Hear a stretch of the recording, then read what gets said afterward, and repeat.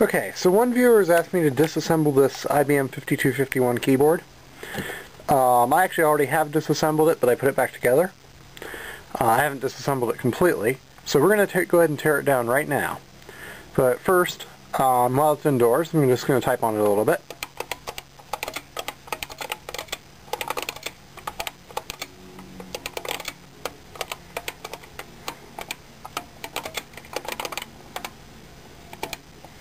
Well, you get the point. It's a click keyboard and it has tactile force. I'll post a link to some more information on the keyboard in the YouTube video info. But let's go ahead and get this thing taken apart. Okay, so I've simply turned the keyboard upside down, and there's 4 screws that I have to remove. Here, here, here, and here. So let's go ahead and do that.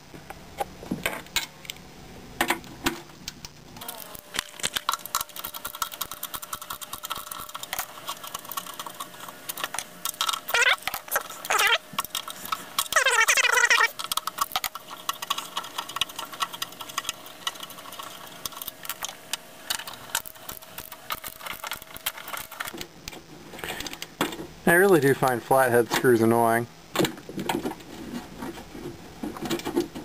Probably should have brought my socket set in, but oh well.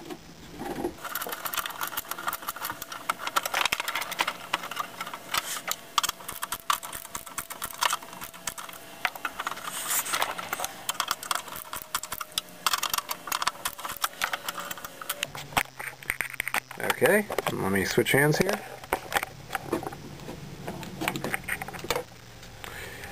And take care of these other 2 screws.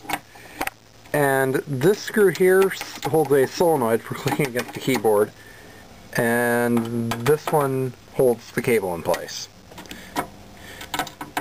Because they have some pretty serious grounding on this thing.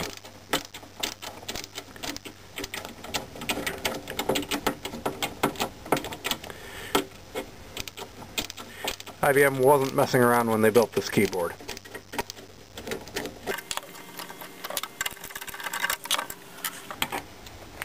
And the last screw.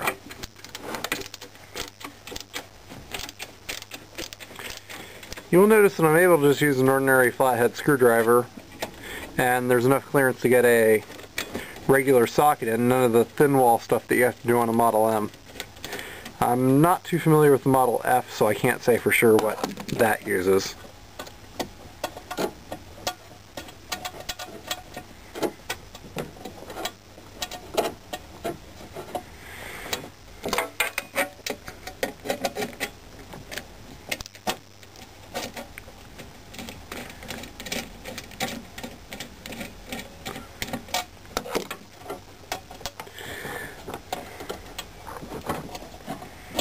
Okay, so I'll return once I get done removing that screw, and I'll flip the keyboard back up. Okay, so now the keyboard is ready for me to take the lid off, which is just as simple as that. And there is a date in here. I can't get it to focus, but it's October 22nd, and it's sort of faded, but it's 1979. So I'll just set this aside for now. The first thing you'll notice is there's a rubber shielding around everything in this keyboard. You sort of have to pull it aside to, and there's even clips on one of the stabilizer bars here that hold this rubber sheet in place. You'll see here's the solenoid that clicks against the case. As I understand, whenever you type, this thing clicks when it's configured to click. It doesn't always have to click. I'm not going to do a complete disassembly today. I'm not going to take the keycaps off, and I'm not going to take the rubber sheet off, but I am going to remove the keyboard module from the bottom plate. You'll see in here, the cable has a serious ground strap. There's a little label here, CP Clare Canada Limited, assembly number 7362157 EC number, I believe that's 835614, and the date is December 11th, 1979. So let's go ahead and detach this cable from the keyboard. Just 2 tabs here. Okay, and now the cable's detached. So at this point we can remove the control PCB, which is 2 screws.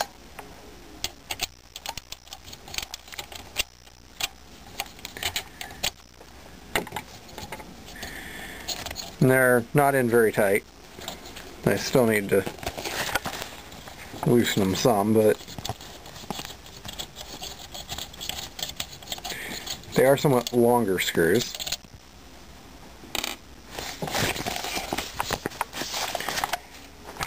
And here's the other one.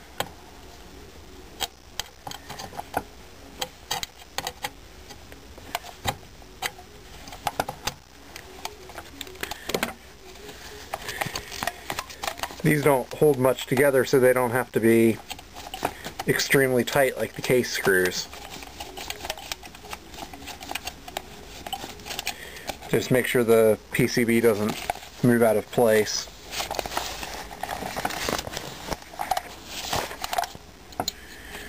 And I'll go ahead and unplug the solenoid.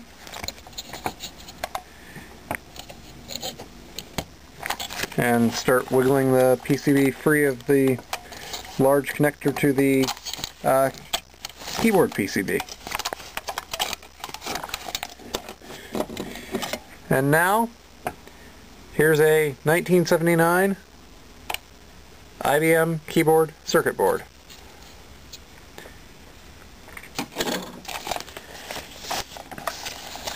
You'll see that they use a lot of metal in the construction of this thing. So, next step is remove all of the screws. I believe those 4 are it, that hold the keyboard module in place in the case of the keyboard.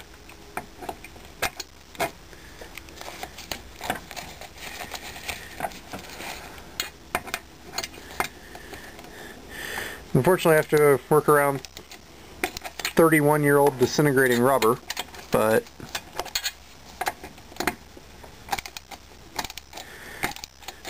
and I have not loosened these screws yet.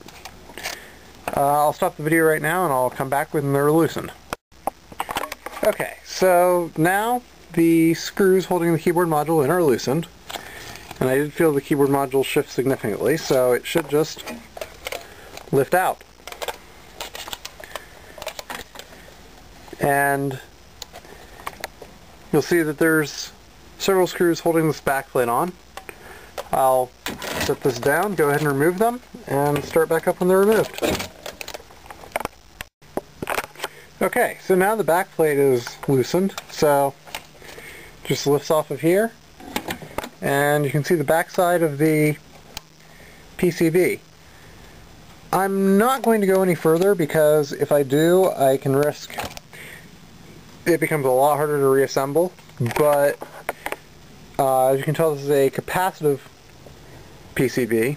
You can see the other contacts through the PCB.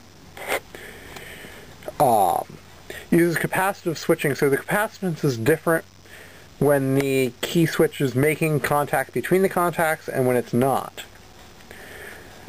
I'm going to go ahead and put it back together, and then I'll upload this video. Thanks for watching.